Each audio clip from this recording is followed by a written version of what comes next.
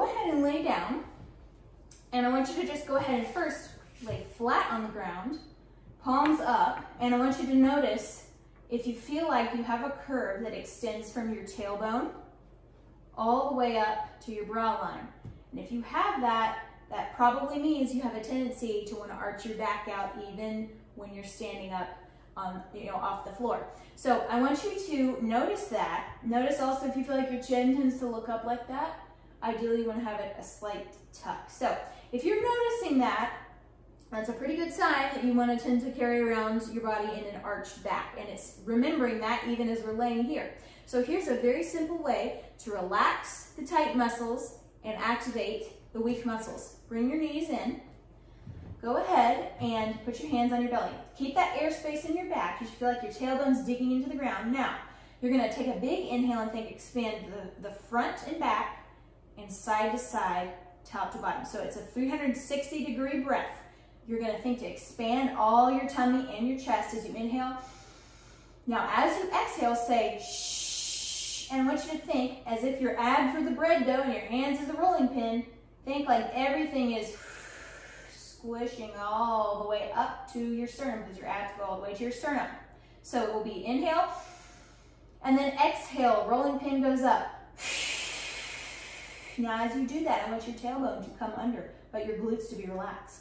Tailbone comes under, glutes are completely relaxed, and chin slightly tucks in as you feel those abs squished down to the floor. It's like you're taking the bread dough and you're squishing it till it all touches the floor. That's what you want. You want your belly activated and pulling to the floor, zero airspace. Okay, let's do it one more time. So remember, chin slightly tucks in. You should feel that arch now, but we're gonna do a big inhale. So big inhale. And then think, core comes in like a rolling pin, squishing everything. Low back goes straight flat onto the floor. So you should feel that activation in your abs. And then you should also not feel any tightness in your glutes. Now right here, keep it curled. And I want you to do an exhale with a shh sound. So ready? Inhale, but keep it in. And now shh. Think like your belly button's pulling up as you do that shh until all the air is out. Until you feel that yourself go a little bit. That is curling your core into the floor. It relieves back tension. It helps you reconnect to your abs and the front side of your body, and it also keeps your hip flexors from taking all of the work from the abs. So you're going to be having your, bottom of the stair step, whatever you have that's a little elevated step for you to bring your shoulders back, lift up those hips, dig in those heels, and think curl. So you're thinking to make a big C shape with your back. Lift up one leg, act like someone's pulling your hamstring muscle through your leg, curling that back really well so you feel the stretch in your back. Inhale and exhale. And then heel comes down, lift it back down, and that is your paraspinal stretch.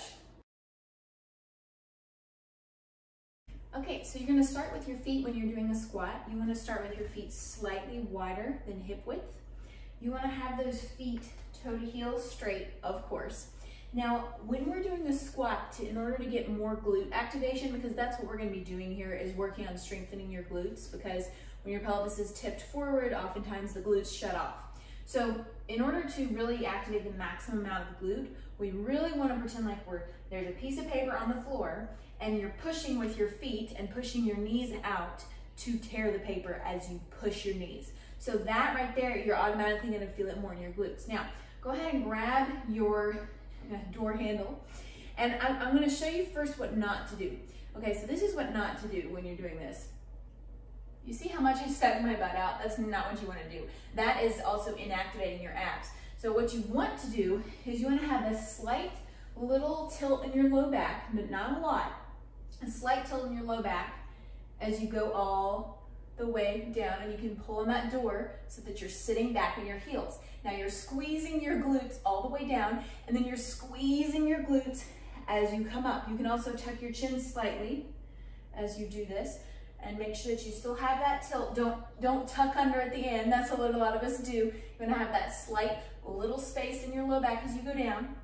And then push these out and think split the paper in the floor, and then think squeeze the glutes all the way up. And then you can kind of tuck a little bit at the end you'll get even more glutes. One more thing, really important. If you can only go down to right here before you start to tuck or excessively arch, that's okay.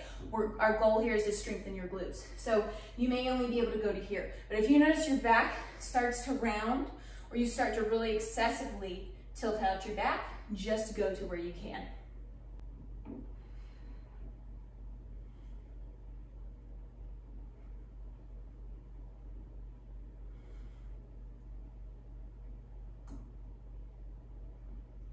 And there you have it.